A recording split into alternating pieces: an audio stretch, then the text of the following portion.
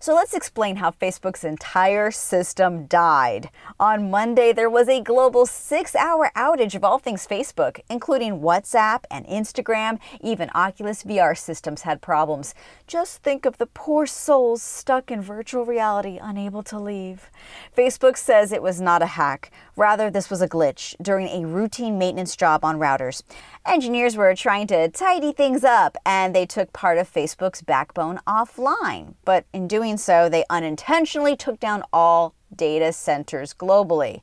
The problem here was with something called DNS, the domain name system. You got to think of it like the phone book of the internet, which computers use to look up all those numbers to each website.